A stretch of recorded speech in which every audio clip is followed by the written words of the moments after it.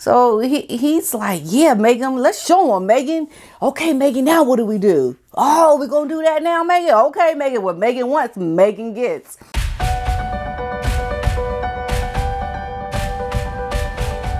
Hello, YouTubers. Welcome to my channel. Happy to be here with you today. So today we are looking at chapter 10 of Lady C's book, Meghan and Harry, The Real Story. I love the pictures that she's got highlighted in here.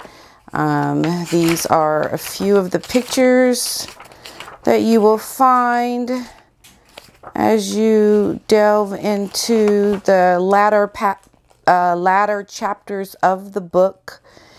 And just looking at all these pictures and seeing all the celebrities showing up here and at the wedding, you just really understand the motive. You really see the pretentiousness of this lady.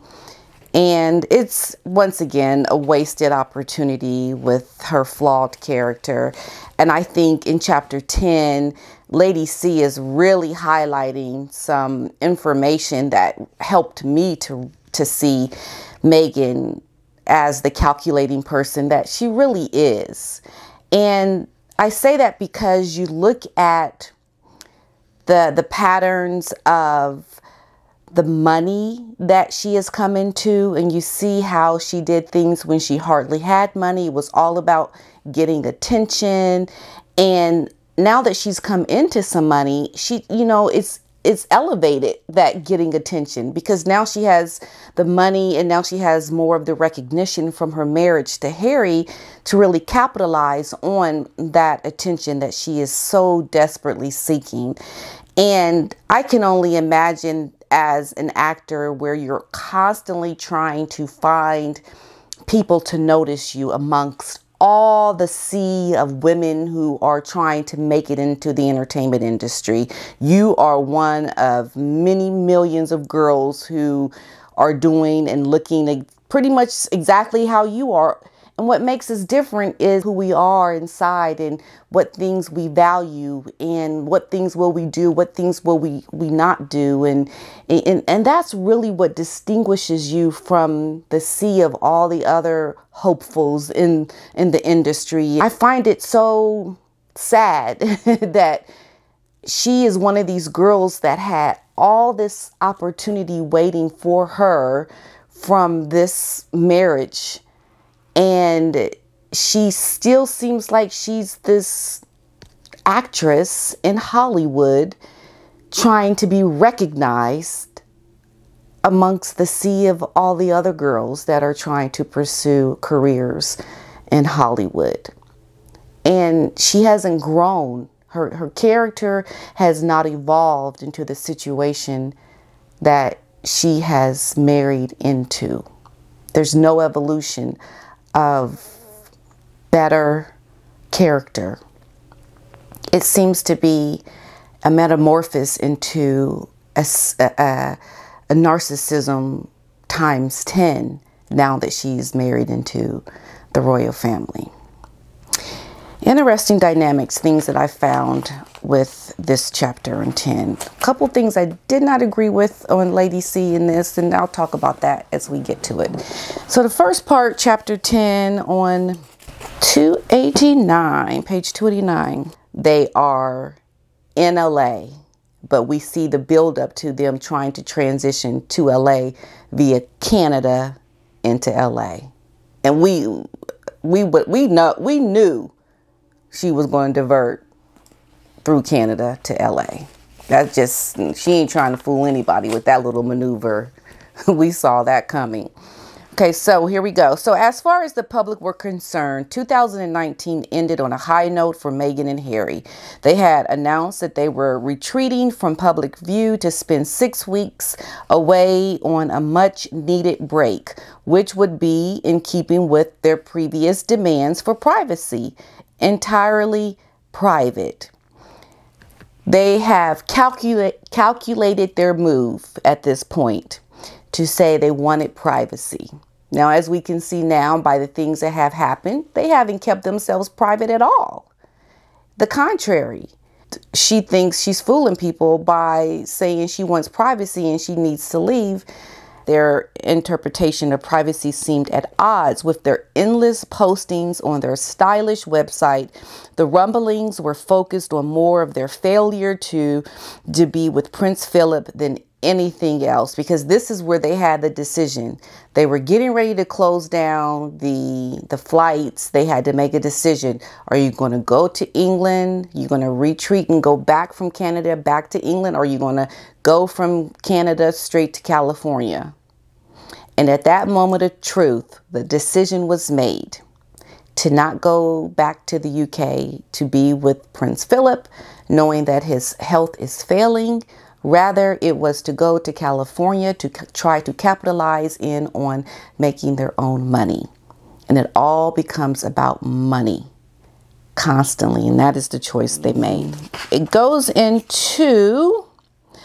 It all seems suggested that Harry and Meghan's configuration made them seem to be less lost in their own trio of love. She thought that their positioning gave out the message that they were equals, in contrast to the Cambridges' Christmas card, which was a more traditional, with William at the center of it. And I didn't think about this at the time, but that is true. When you look at the Christmas card and you look at the messaging that they put out there, you can get ideas on how their marriage is functioning. When you look at the Christmas card and you see that they're both equal on the floor with Archie in the front of the picture, and you see Meghan and Harry behind Archie with Meghan's face not blurred, but Harry's face is blurred. And you almost have to wonder, does Harry even know? Did he even realize? Did he look at the picture and go, oh, nice picture? But he didn't realize it and say, oh, I'm a little blurry. Can we use a different picture? We know that didn't happen because he's not aware consciously of these things. He doesn't see the undercut that Meghan is doing. And the simplest thing, such as taking this picture, it is obvious that Harry is not the center of their world in a sense of what she wants to portray. She's on equal ground and footing with Harry. Harry is getting sliced all up and he don't even see it. He's not conscious of it. And I think if he were conscious of it, he'd be like, okay, whatever you want, Meghan. Well, Meghan wants, Meghan gets. And this is why we have to always look at the underlining message that Meghan is telling when she puts out any kind of picture. Or when she puts out anything, there's always something else to draw from that. It's never on the surface what it appears to be. There's an underlining reason why. And you can tell just from that simple picture. Let's see here. Because Diana functioned at a time when the internet did not exist, she was handicapped in having to use the press to get her message across. Although Meghan replicated Diana's practice of exploiting her links to sympathetic organs within the media, such as People magazine, she had direct access to supporters via the web in a way Diana never had, and was making skillful use of this access to mold her followers' opinion of her and Harry. What was interesting was how she possessed the same cocktail of traits that Diana had: charm and sincerity mixed with contrivance and opportunism. I don't see this comparison with Diana and Meghan. This is where I do happen to disagree with Lady C. I think Diana did do the things that Lady C is saying about using the press. As she said, we didn't have the internet at the time. But Diana did it because this was her outlet for people to really see who she was, because we know that the royals were trying to paint her as being everything other than what she wanted people to see and who she was. And she had been hurt by a lot of things that had happened within her marriage. And so this was her way of speaking to the public and getting her message out, which I felt was sincere. It seemed she was being authentic, Diana. She may have used the press, yes, because she had to. She had to use them because she needed them to draw attention to the causes that she wanted. So she had to play this cat and mouse game with the British press. They did it both. I can see how Lady C is saying this, but at the same time, the way Meghan is doing it is vindictive. Diana wasn't vindictive in her pursuit in trying to manipulate the press. That's, I think, the difference that I'm trying to say. Okay, he's an innocent abroad, and she's a great visionary who feels her way strategically towards her goal without actually being able to read a roadmap. A lot of their tactics are ad hoc, spur of the moment stuff, and I do agree with that. And this is why that decision to go to California rather than going back to be with Prince Philip because of COVID was just a spur of the moment thing. Had they been strategic in their duties of being committed to helping the monarch and being committed to the missions of what royalty had called for, their decision would have been to go back and to serve and to help the people during that time, that transition. It was just like, okay, let's go to California. Forget Prince Philip. We're going to go make our money. What they do know, though, is that where they want to be, that is living an A-list billionaire lifestyle in California, feted by film world as a great humanitarians. This is their goal in life. So whenever you see anything that they are doing, it is Meghan envisioning herself living as this A-lister in California as a billionaire and making it look like I'm out to help those less fortunate. And I'm going to use them to my advantage. The late Princess of Wales would do anything to grab a column inches away from Charles and the other royals, sometimes even the Queen. Such as the time that she had started to play the piano as he was about to make a speech, or when she wore a hairstyle while accompanying the Queen to the state opening of Parliament, or when she posed in a pathetic solitude outside the Taj Mahal. Now, this is the other part where I don't quite agree with Lady C, because the Taj Mahal photo that Princess Diana took, it spoke to people. People really felt like this was a building that was built for true love. And here she sits alone without true love. And I don't think that it was pathetic solitude. I think it was very sincere in the optics that it portrayed. Prince Charles was not Diana's true love. And there she sat in solitude. But it wasn't pathetic. It was in a sincere solitude. The reality was she did not have true love with Prince Charles. I think maybe she would have found it with Hasnat Khan. I think he was a true love of hers. I do. And that picture to me was what it was. I mean, it's unfortunate that, okay, Lady C sees it that way. And, you know, that's okay. We have our differences of opinion. And I think that's what makes what Lady C says so interesting, because she can see things completely differently, and it helps us to learn and to see Diana differently too. We don't want to be blinded by things. We want to have truth, and we want to have insight into things that maybe someone else can give us. And I do value Lady C's insight, because she has a perspective on things that I never would have had, because she had the insider's view to a lot of things that Diana did. And I only had it from a fan point of view. So I didn't see it as clear as she did. But my personal opinion is where I speak from today. It certainly seemed that the spirit of Diana had returned to the body of Meghan, and that Harry had been too young to appreciate the nuances his mischief-making mother had been, was only too eager to go along with the royalists' regard as the unnecessary and potentially destructive competitiveness which had crept into the Sussexes' PR at the expense of other royal activities. In the past, there had been too many occasions on which he and Meghan had snatched publicity away from other members of the family, usually by means of carefully calibrated postings. This was just the sort of conduct no one at the palace, in the establishment, or the royal family wanted. Yeah, so we see that Meghan has a pattern of knocking other royals out of newsworthy items because she is carefully planning every post that she does. She'll wait to use it at a time that is more convenient rather than posting it a day or two after she does something. She'll wait weeks, months to post it. And we know she's done it in the past. It is her pattern of doing things. This is why whenever Meghan does decide to come out to be apologetic about anything that she may have done, which I doubt that she will even do, she needs to atone for the past postings and undercutting that she has done to the royal establishment. She's been brought into a family in which she is supposed to be there to uplift it, but she seems to want to destroy it at every opportunity by taking away from what it is that they're speaking about. And this is a deliberate act.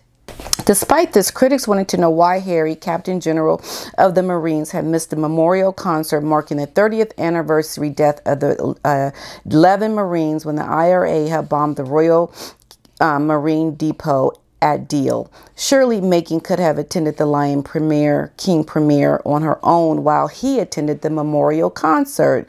This again struck a wrong note with people who genuinely wanted harmony and moreover wanted to see the royal family function as a dignified and unified unit, each one in step with the other rather than one couple knocking another off of its perch.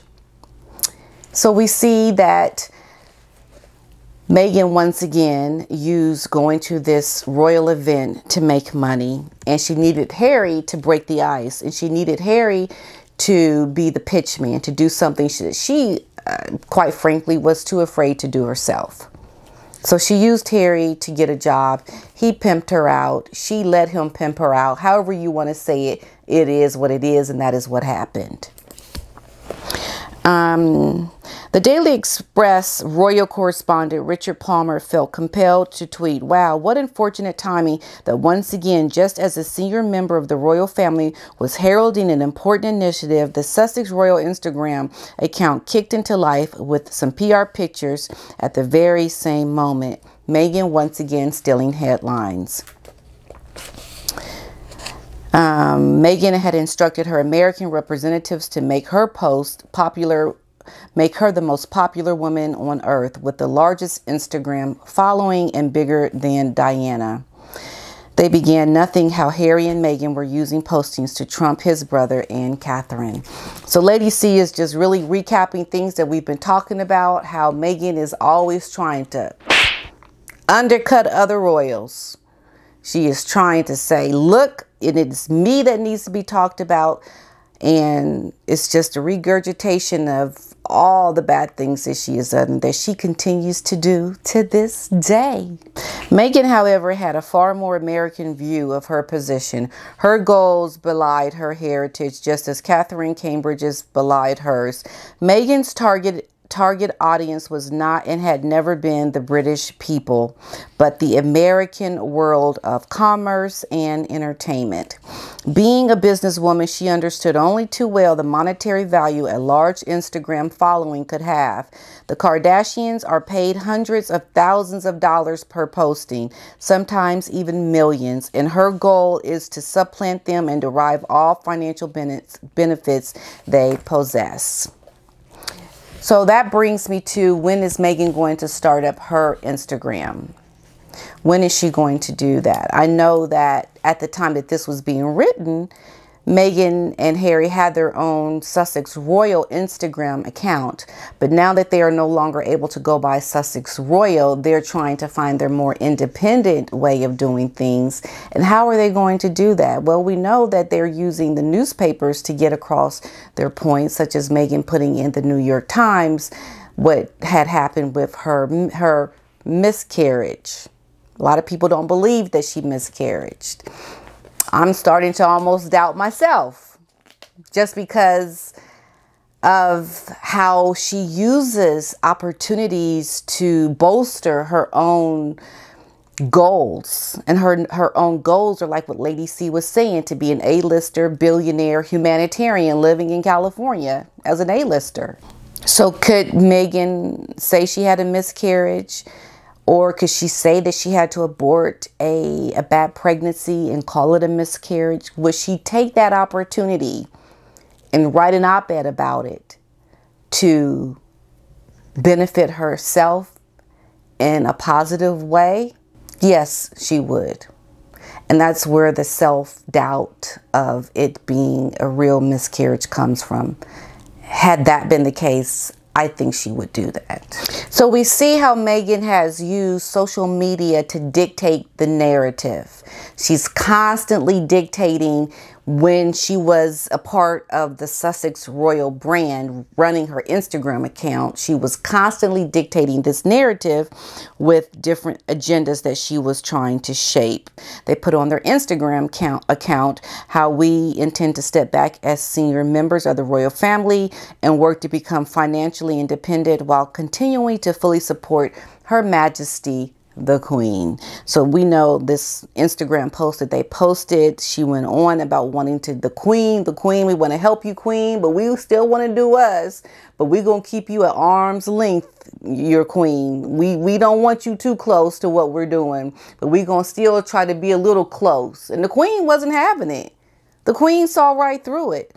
So they were using their posts on their Instagram to get that word across, and they did. Wherever and whenever they appeared, Harry and Meghan held hands. Their overwhelming love and obvious affection for each other, evident as they acted out being the embodiment of true love. There should have been no doubt that theirs was a genuine love story, for their every movement and action projected how strongly they felt about each other. Sadly, however, the British press and too large a proportion of the British public seem unconvinced that they were anything but a conniving actress or her willing dupe. Meghan's public displays of affection were not regarded as marks of sincerity, but methods of control, which only Harry could not see through. This was really good how Lady C says that, because isn't that what we all see? We don't see someone who's being loving and really being sincere in her affection for him. She conniving. That's what we see. We see her conniving. Clear as day. People are not duped like Harry is duped. That I can tell you. So the beginning part of chapter 10 is just kind of going through all the things that we had seen Meghan doing and contriving. Her goal in life is to be a headliner and to have Harry be the person that helps to continue her on her plight to getting what it is that she wanted. You know, showing that affection ain't really affection, but it's her controlling him and showing him that, you know, you want me to love you, don't you? You know, I love you. You know, I'm holding your hand. I'm touching you. You got to be feeling me, like you got to do what I want, because I'm giving you the love and attention that you need right now. So keep saying Meghan gets what Meghan wants, and I will continue showing you this love and admiration in which you need to thrive in this world that we're seeing ourselves go through in this place of time. So keep doing what you're doing, Harry, because I'm going to keep fulfilling my duty to make you feel like you are loved, even though we know that's not what it is.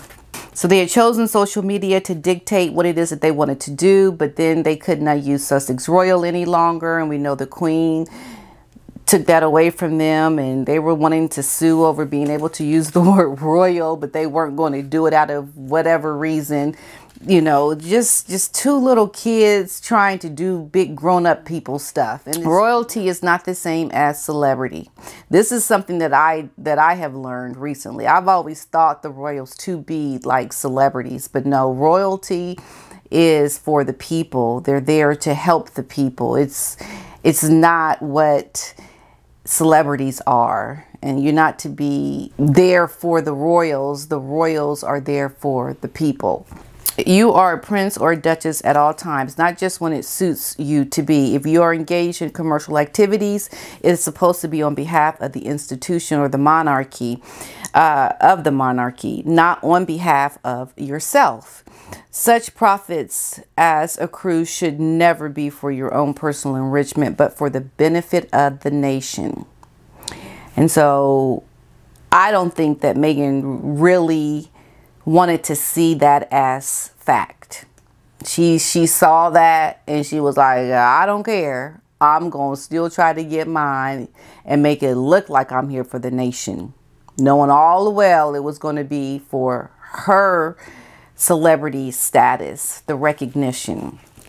Meghan and Harry were deriving financial benefits from their charitable endeavors. The worry was that they might end up receiving expenses for their charity activities, which could be interpreted as backhands. And I think that is why they are looking to do something that is charity. So that, like when Meghan wanted to do the voiceover for Disney, it was not to benefit myself, it was to benefit the elephants. You can donate the money for me doing this voiceover for you to, you know, the foundation on behalf of the elephants. And perhaps you can give me something for my travels. You know, not as a payment, but a reimbursement for costs that she may have accrued while seeking to do the job. So there's these underhanded ways that she can try to make it look like she's doing it to benefit something, but really at the same time, she's using it to benefit herself. The courtiers are far more sophisticated than Meghan and Harry and understand potential pitfalls insofar as they are detrimental to the monarchy in a way that neither of them does. Harry simply does not have the intellectual capacity, and Meghan, for all of her canniness, such as a newcomer to the big league, that she lacked the knowledge, experience, and insight that she could only acquire with time by making mistakes, or through the wisdom of experienced advisors to the monarchy. They lack essentially these important skills, social skills, to really help them navigate into the circumstances that they're in. Of course, the objective was to acquire much fame and fortune for themselves as they could, with never a thought for the welfare of the monarchy or the interests of the British people. And this is so important because I think that is why they really have gone so sour with the British people, because, you know, the British people are the ones who are really suffering the most from all of this backlash with Harry and Meghan, because they're using their taxpayer dollars. Although they pay back the money for Frogmore, these are the people that have invested interest in this couple doing their royal duties. They are representing their nation, the institution. And the fact that they want to go off and do other things rather than serving as senior royals in the royal family and really supporting the nonprofits and businesses that are local to the UK, they're not doing that. So I can really see how the British people are upset with that. But just like Lady C was saying, Meghan's intention was never to have the British people become a fan of hers. Hers was all for commerce and entertainment. You know, how much money can I make globally, you know, going back to my roots and getting popularity. And it don't have to be the British people that like me. So she just lacked the skills that she needed. And so did Harry, because we've seen him cut up throughout the years. They have no idea about their place in history in a way that is good. It's all bad for them and how they see themselves in history in the royal family, and they're using it as a stepping stone to better things. And what's so unfortunate about all of it is Harry, he's going along for the ride because he finally found a woman with the guts to do what he couldn't do without her. So he's like, yeah, Meghan, let's show him, Meghan. Okay, Meghan, now what do we do? Oh, we're going to do that now, Meghan? Okay, Meghan, what Meghan wants, Meghan gets. So it's good for him because he don't have to think. He never had to think when he was a royal. He had the courtiers, his people doing everything for him. And now he's got Meghan doing things for him. And it's so crazy. I was just listening to a podcast where I heard, I think it was Old Miss Scobie, where he was talking about Harriet showed up to this charity event and he didn't want anybody to know.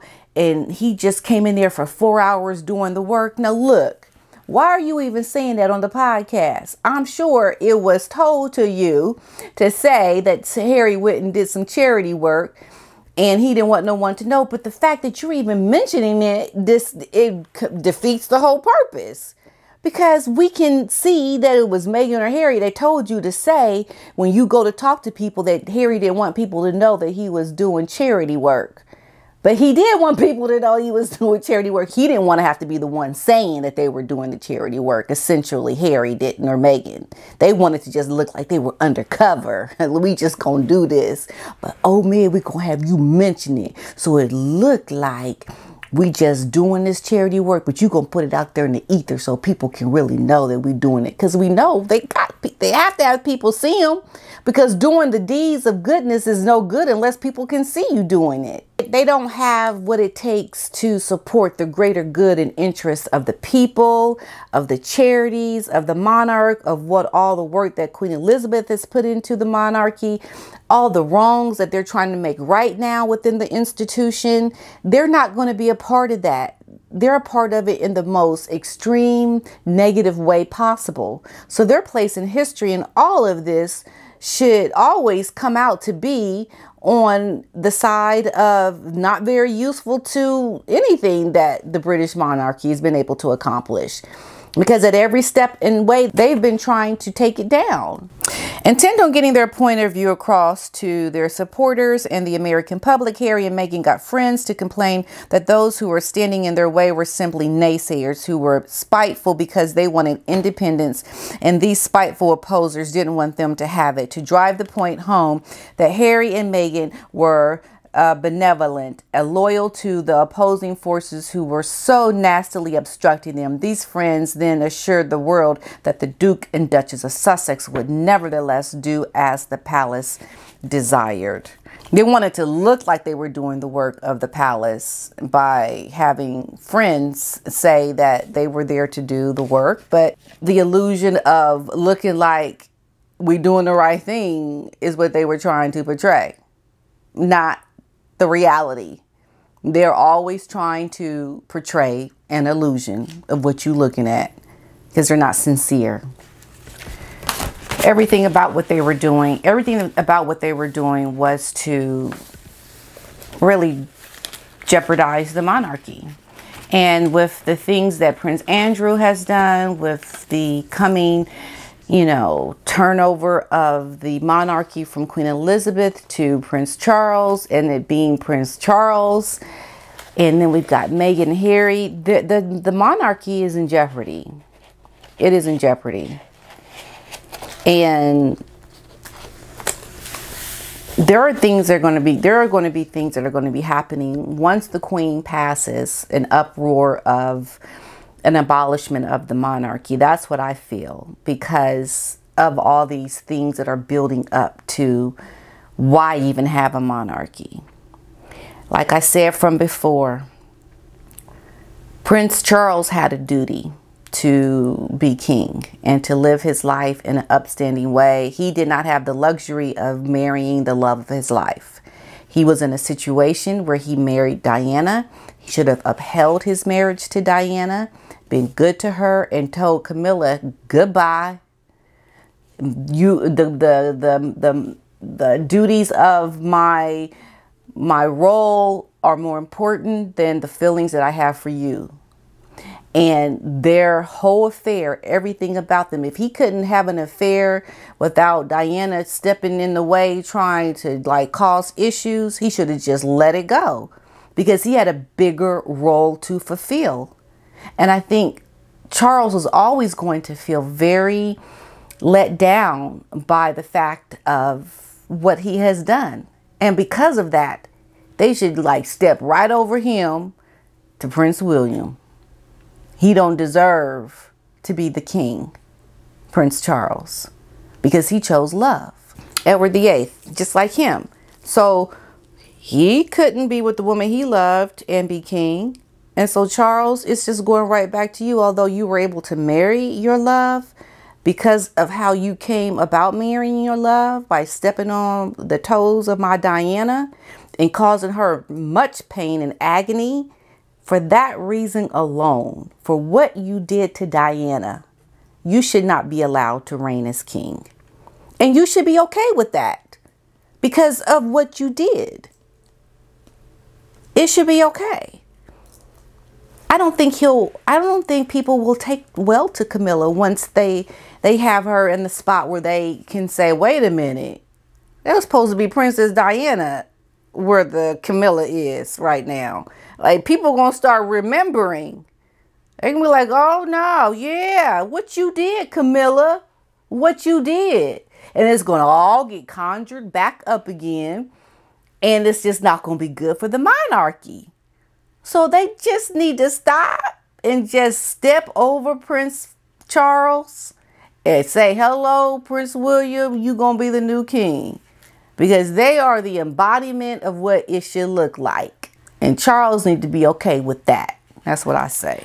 I am informed William was particularly disappointed by his brother's attitude. He felt that they all have responsibilities which go above and beyond their own personal desires or even their own happiness. Thank you, Lady C. That is exactly right. So that speaks especially to what I just said about Prince Charles and Harry. You guys have bigger roles to fulfill. And this is how I see it.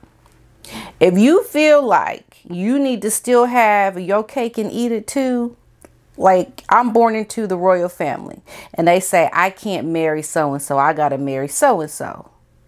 Then if I'm willing to take the money, the accolades that come with being in this family, then I need to abide by what they say.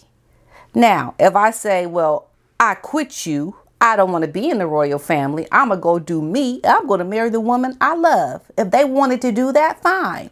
But you can't have your foot one step into the royal family and go act a fool and think people are supposed to be accepting of you while you act a fool and take government money. That don't go together. You can't act a fool and get what you want at the same time. People will tolerate you getting what you want in terms of the finances and the accolades and all that, but you better abide and do right by the people. So because Prince Charles didn't do right by Diana and that whole debacle of a marriage, and because Prince Harry then married a skank and brought her into this sacred place and given her powers essentially that she doesn't deserve to have, he should have to outstep too and be like, no, he don't get nothing either. Go make your own money. You should have to get nothing from the royal family, from the people. Go be for real alone in this world, like me and you out there watching me, how we alone in the world to fend for ourselves. We ain't got somebody saying, okay, I got you. What you need? You need a couple $1,000s in your account for a day or two to go do what you want? Like, we don't have that, but they do. So the fact that they even have that means, okay, then you can't just go abide by your own rules. You got to abide by the rules of this establishment that is giving you what you want. There is a price to be paid. And most people that I see, like Harry and Charles, don't want to pay the price. You want to wield what you wield and have the money and have the people following you, and you still want to have the love of your life too? It don't go like that. That is not the real world. And we know that when myself and others have to go through situations in life, we gonna have to pay our price. The people that are the most wealthiest and privileged seem to always bypass the normalities of life, the things that life gives you to teach you. And this is why I think there needs to be some accountability for you being able to have the love of your life, you know, and the tone should be set for that. Get out on your own and just go, let's see, what can you do now? What you gonna do? But you ain't gonna come right in here on the backs of all the work that we've done as royals and not abide by our rules. That's not how it works. I get it. And I'm willing to pay the price. Hey, what you want me to do, royal family? What you want me to do? I will do it. Now, that's if I were to do that, I would follow the rules because I'm getting something in exchange. See, there's a certain lack of common sense in basic life terms that some people of privilege just don't get. They don't get it. They don't understand. This is not how the real people in the world function. So let's go on. What else is Lady C saying? Yeah, and just like when, you know, there was this whole debacle about them even leaving at the beginning of the year. They didn't even tell the royal family they were leaving. That alone should have been reason enough to just strip them of their titles. How they even approached this whole thing. This was a complete disrespect to the queen and to the monarchy and to the people. How they went about this.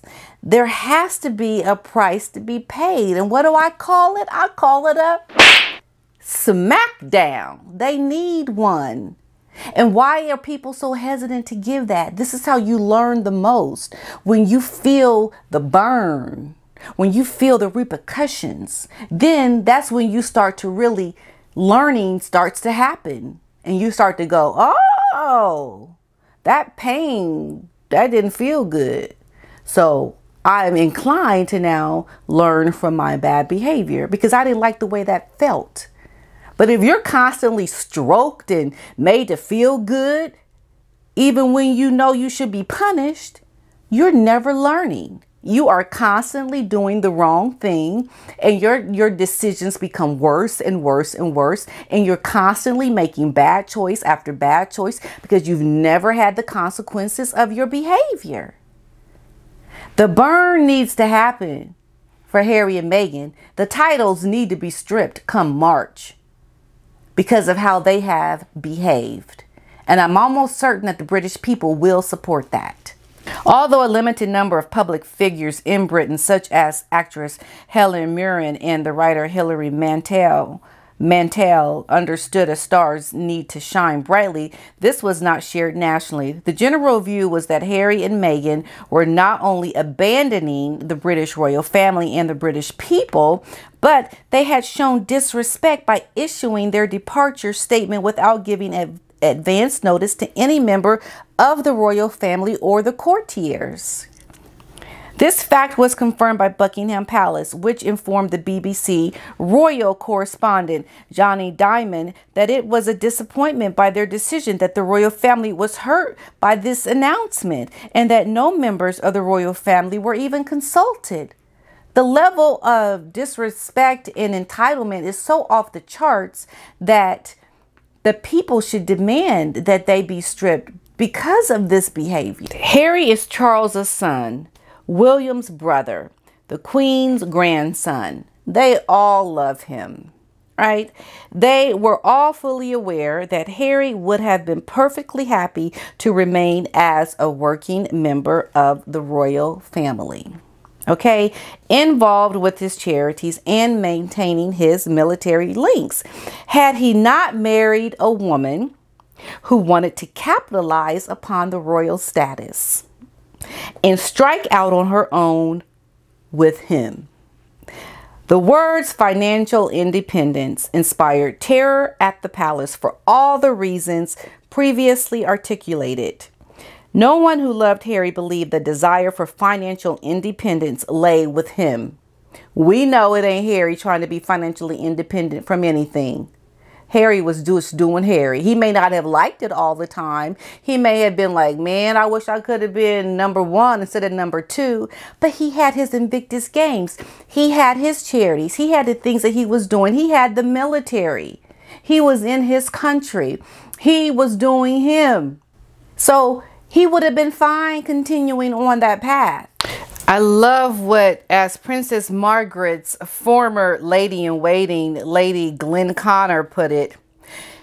Meghan didn't want to stay very long because she didn't realize that to be a royal is jolly hard work and quite boring at times. It's not all fun and glamour. A lot of it is behind scenes, so it's not supposed to be flashy. Meghan, oh goodness, the girl is a fraud. Fraud! Can we say the word fraud? Meghan found herself as an equal to the Queen.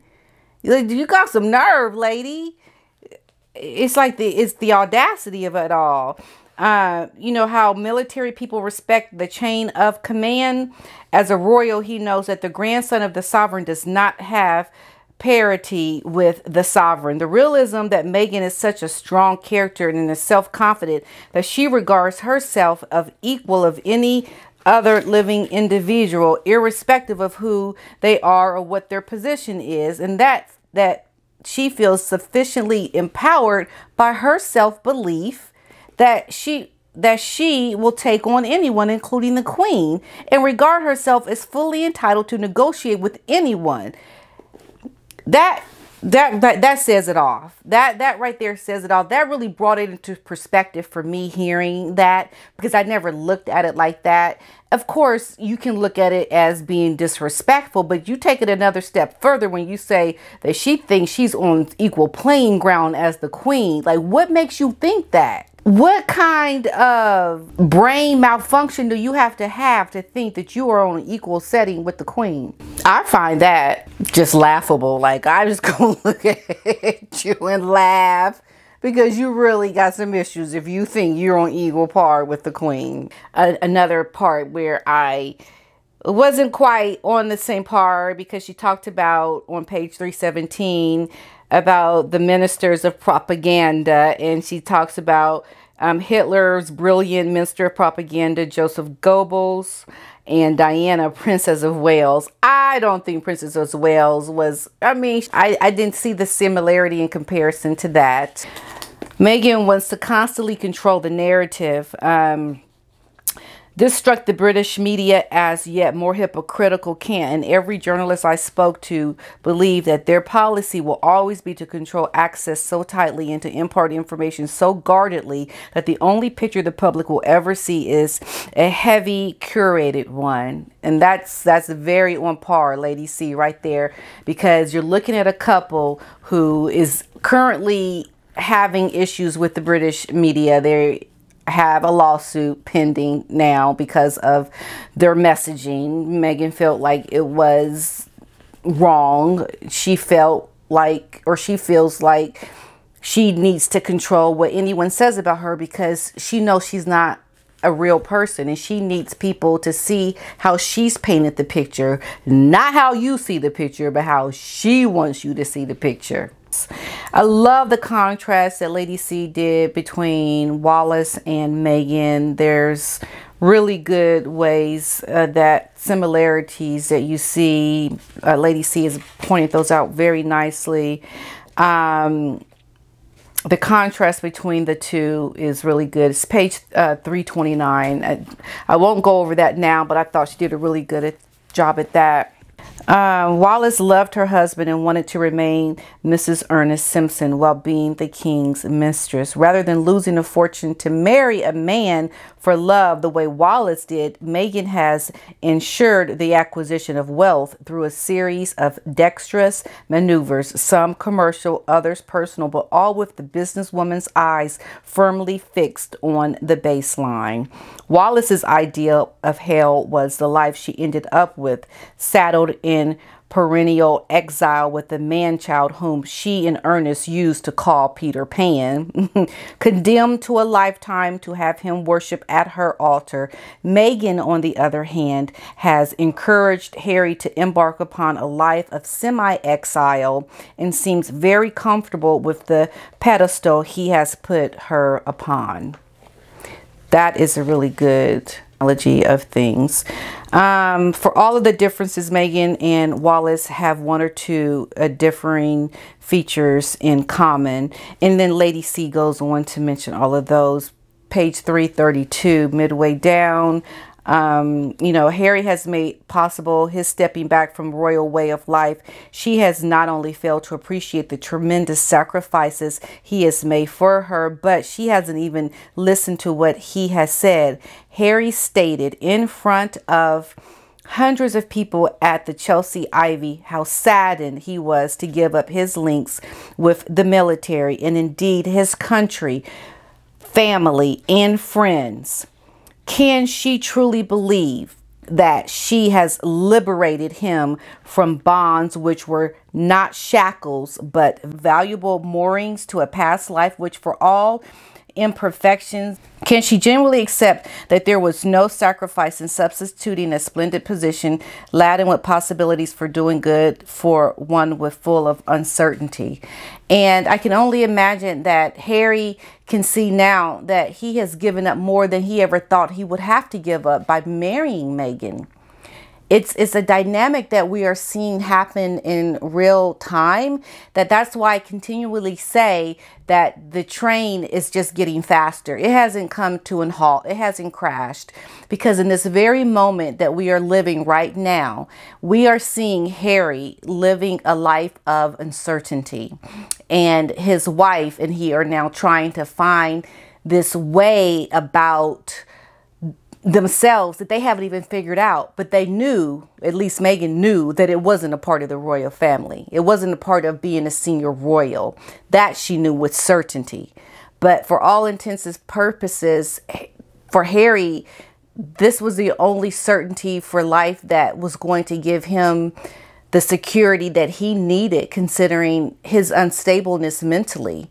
And to have to regurgitate the feelings and the time when he lost his mother for the sake of earning a living, that is going to be really hard and traumatizing for him. Now, it could go the other way where it helps to liberate him to be able to talk about it more.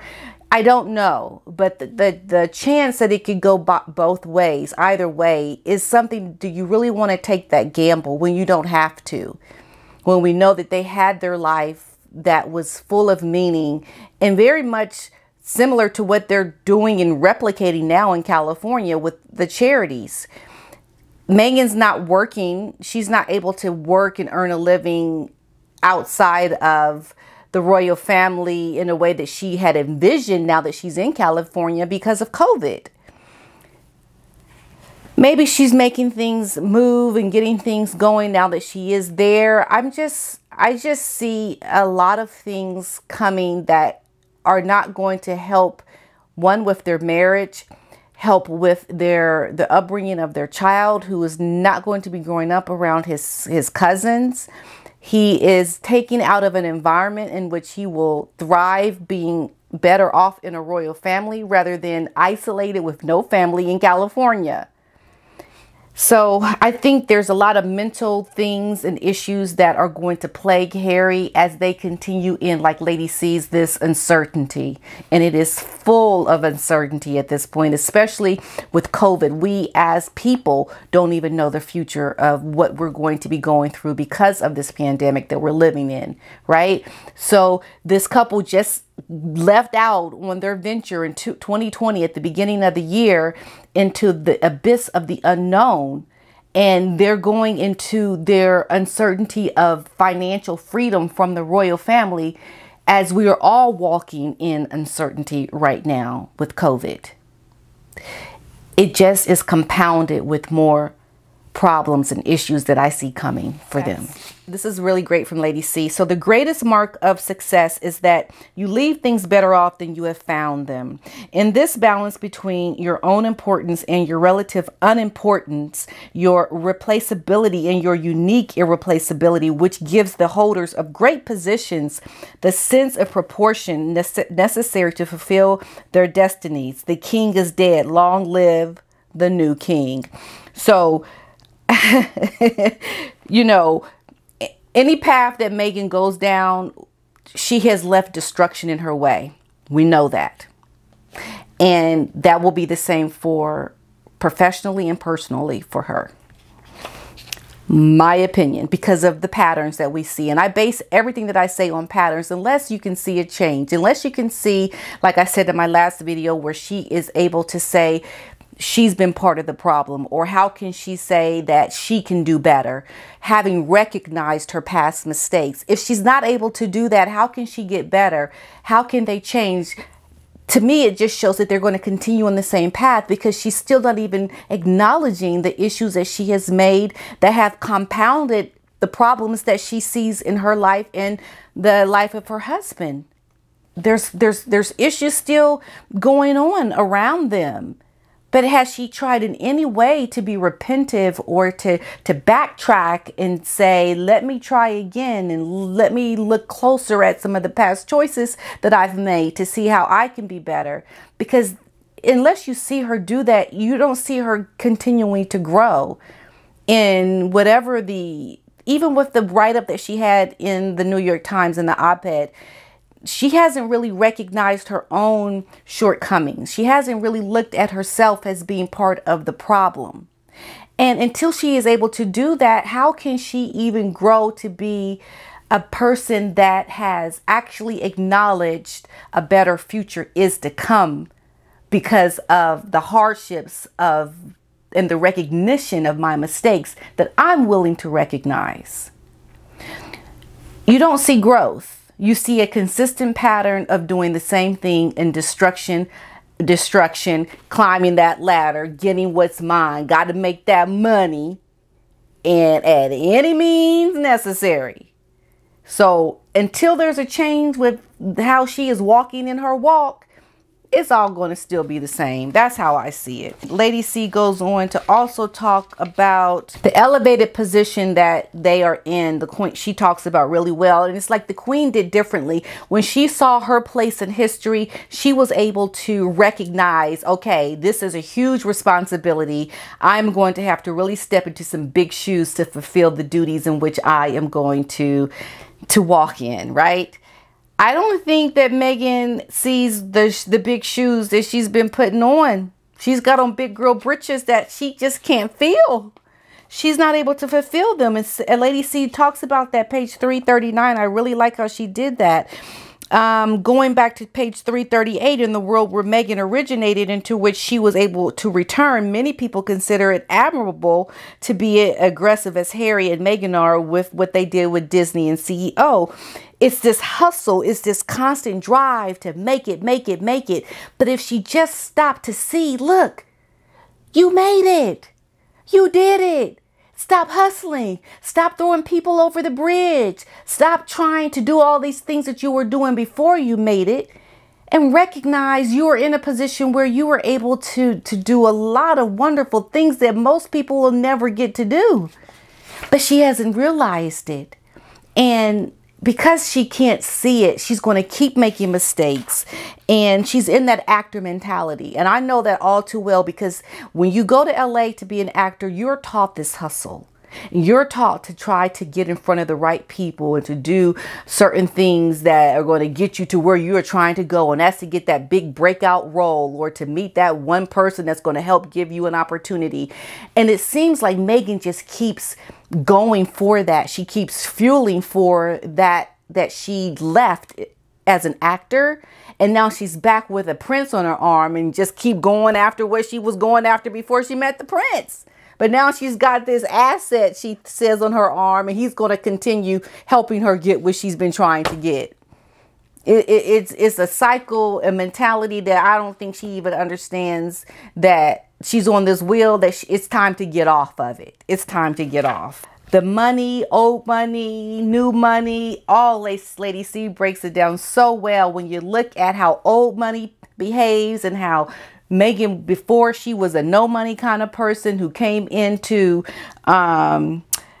new money, but she's still middle class in comparison to the money that she has come into with the old money, meaning the royals.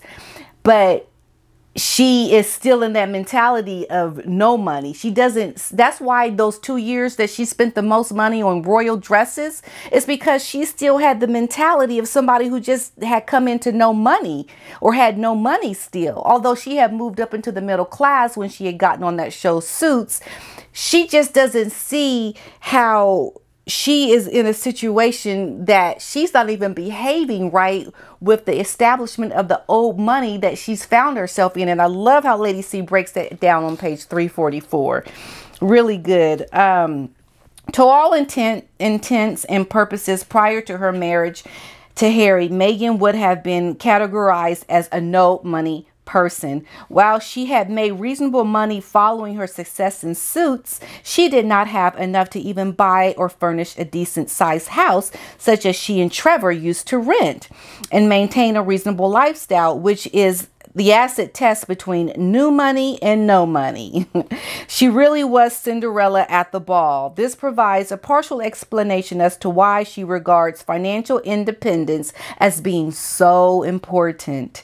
It must be remembered that Meghan's success came late in life. She has only enjoyed it for the last few years.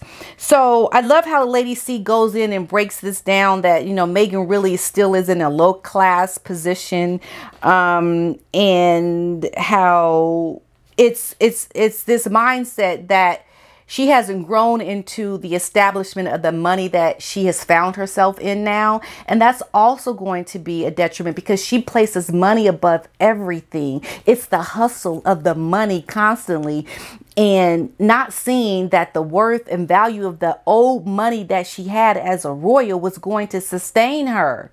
And she's got to essentially start all over with making this new money. And she's after that in a hustle that is also part of the downfall that they're going to find themselves in unless they find that new money in a way that she needs to sustain her. It's a cycle that, and a mindset that she can't see that she's in. And it's really broken down really well. Lady C, this is a really good chapter. I really find a lot of value in this because I've learned a lot about things as well from seeing how Lady C laid out that no money, new money, old money scenario. Meghan's heightened appreciation of all things material and superior affected the way people reacted to her. They recoiled from her overt materialism and demeanor, which she might have thought was classy, but which they regarded as pretentious. She just couldn't walk in that walk of old money. And she came off, like Lady C was saying, very pretentious with all that money she spent on clothes the last 2 years.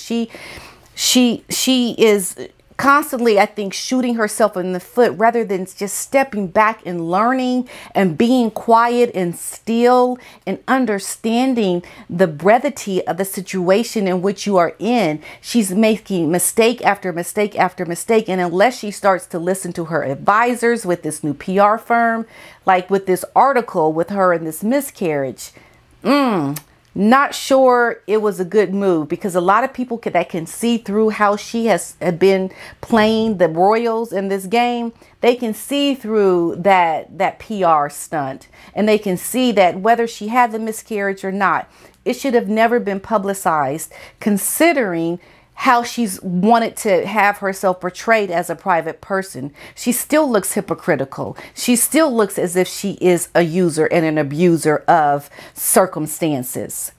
You know, had you had that miscarriage, are you really going to write about it in a very flowery way in a paper? Is it going to come off like that? Are you going to connect it with politics and the issues of racism that we find ourselves in? Like, that is such a personal thing. And to try to make sense of it in today's world with all these other issues, you're just bringing on things and issues that you can't possibly bear these burdens. But yet you want to carry them to sustain or to create a lifestyle you're trying to fuel in this uncertainty, as Lady C says. So it's only walking you down a path of trouble with the people who can see through it and know that you are not walking in sincerity. You are being very superficial and pretentious, whether it's the old money or the new money. And her authenticness is not coming through the way she thinks it is, because she's got those sicko fans or people that are going to give her those accolades when she does certain things to make her believe this false narrative. But I just wanted to give you guys that recap of chapter 10 of Lady C's book, Meghan and Harry, The Real Story. Hoping to get chapter 11 out much sooner, but there was so much breaking news, and I will be watching the next season of The Crown. Well, actually chapter 4, 5, and 6 of season 4 of The Crown. Catch that. And remember, if you want to join my membership page, I am giving updates on a lot of things that I have been doing with my time living abroad and as an actor. I've gotten a few gigs lately that I've been speaking about. So I hope that you guys continue to join me in my journey. If you haven't joined my channel, please hit that subscribe button. And until next time, you guys, peace and love. I love you all. Bye-bye.